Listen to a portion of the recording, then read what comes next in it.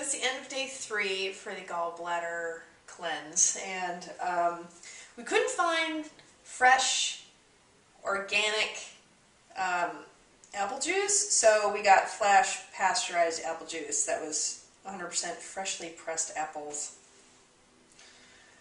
You know, you do what you can.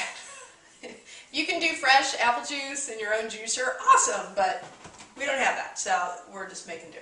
So anyway, we have a quart of this, and this is the last one. We're going to have to make of this for a while. So I'm putting this in the glass container,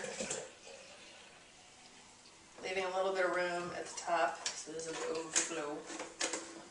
I'm putting in the 4 tablespoons dry herbs of the stone salt tea.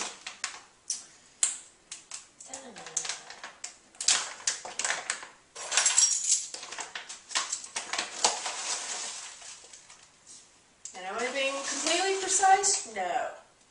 Not that important. Just dump it in there. Alright. There's 4 of those.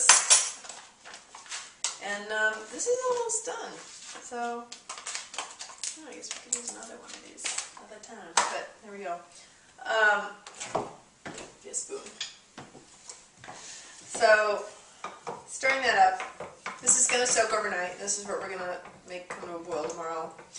I'm debating whether I want to put the Stone Buster in here now or do it tomorrow. I think I might do it tomorrow. Because I don't know if bringing this to a boil makes a difference. I don't think it does. But just in case it does, I'm waiting. So we're going to put the rest of this bottle, there's 2 ounces left out of the 4-ounce bottle, dump it in tomorrow after this comes to a boil. And we'll split it up, drink it for the rest of the day, and we are done with the gallbladder flush. Now, as far as how I felt today, I felt fine. I taught a spin class, and I was a little tired afterwards. I was fine beforehand, and I had a fresh apple before teaching class.